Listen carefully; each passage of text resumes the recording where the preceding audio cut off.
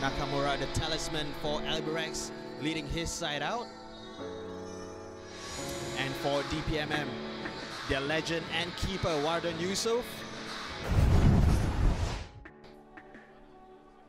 Corner floated in, hit it in, just whiskers away. First real warning sign for DPMM.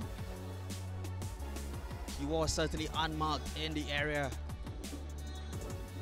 Plays it in low. Great strike and great save from Warden Yusof. Just punches it away from danger and alert to collect it safely. As Fakarazi takes on his men, gets past Zamani. Great ball in, off the post. I mean, how close can you get? Now Voronkov on the ball. Here's Azizi in support. Brings it in.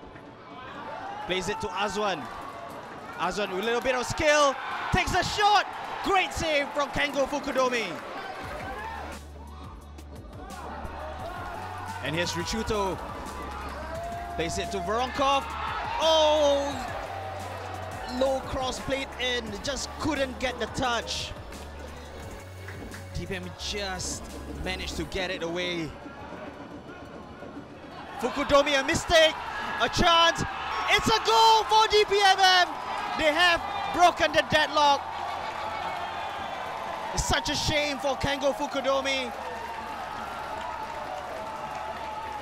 He's done really well up until that point. Just one mistake, all it took.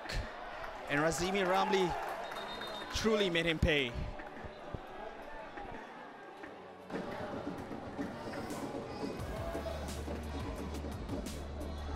Adisai taking a strike, and it's a goal for DPMM. My word, he took the chance and it paid off for him. It came from a really long way out, but with that kind of pose, that Cristiano Ronaldo-like pose, you just knew he was going to hit it, and he did find the back of the net. Look a bit clumsy there. O'Hara bodies to aim for. Could be a chance. Just kicked it wide.